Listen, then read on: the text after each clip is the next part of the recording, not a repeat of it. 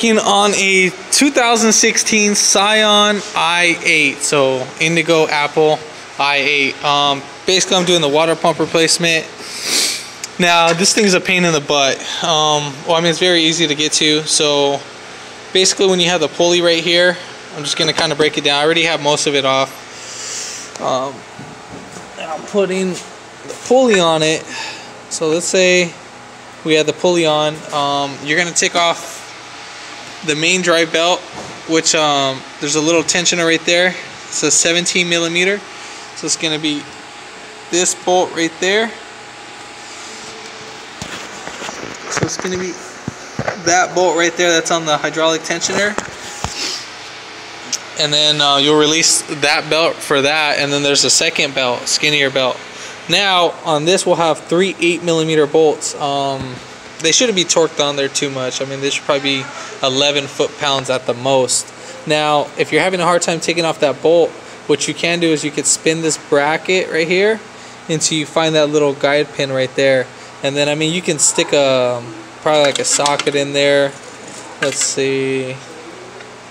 Yeah, so you can stick like a, a little 1/4 inch ratchet or something. I did, what is it?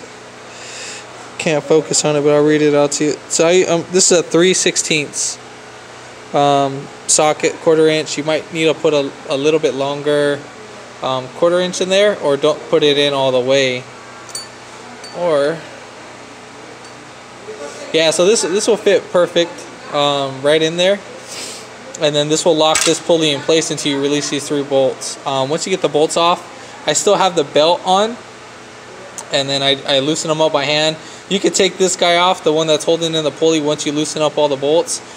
I mean, you don't need no extension. The pulley, the pump will be right here. It'll be facing right there in this area. So right here in this area. Then you're gonna have one little clip that clips onto right here. You're gonna push with the flathead screwdriver. You're gonna push up from up bottom, and then right here down top, and then you're gonna with the flathead screwdriver or pick, and then just pull the connector back. Then also there is a the water pipe right here. Get my light on. So right there's a water pipe. There is a bracket. I don't know if you can see that bracket that's hanging right there, that little bracket. There's going to be a, I believe it's a 10 millimeter bolt that's holding it. Once you loosen up that bolt, then you should be able to, the pipe should be free. Then obviously you're going to have to drain all your coolant that's coming out of there. And now you're going to have 3 10 millimeter bolts that are going to hold this guy in. These are the main bolts. So 1, 2, and 3 10 millimeter bolts. Very easy to take off, not hard.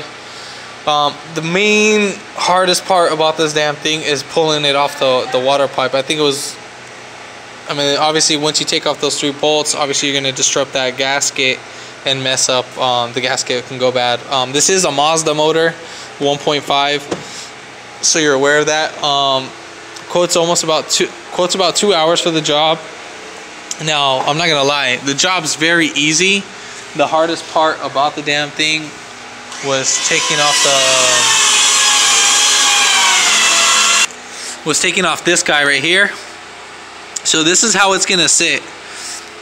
And like with this guy right here, this is how this is gonna sit. I took off all these 8 millimeter bolts. I accessed it from right here. Took off the passenger wheel. That's a 21 millimeter. I have the car jacked up from right here on the subframe, the big hard peak with the notch, and then I have my jack stand right there. You don't want the car to fall on you. And so yeah, I mean, you're gonna have to. I was able to actually spin it. And you're gonna have to wiggle it out. I mean, like wiggle it out. So you're gonna go back and forth, back and forth. I was able with both hands. So I had one hand up on top and then the other hand on bottom. And I was able to go back and forth with a little bit of pressure. Now, I'm dead serious. It is pretty tiring. So just so you're aware of it. So it took me about a good 15 to 20 minutes of pulling it out within a couple breaks. was kind of trying to get it from different angles, was scratching my arm, trying to get it up from up top, trying to pry it, see what was going on. So what I did was, as soon as I got this unbolted, I spin this around and then it stopped. There's a little bracket right there that somewhere, I think it was that piece that stopped it. And then since the water pipe was loose, and I was able just to kind of tilt the pump housing a little bit upwards and then slide it and spin it all the way around. So once I pushed it just like that, I was able to slide it, and then I was wiggling it back and forth once it was almost there. Now that I got that already off, ready to go to do the install, and I mean that's pretty much it. Yeah, it's easy process. It's just a pretty difficult thing just to get off this piece. And yeah, just don't forget to put your gasket back on it, and all set, all done. But yeah, if this video helped you out, give it a thumbs up, comment down below if you have any questions, and then hit that subscribe button for more upcoming videos in the future. And thanks for watching.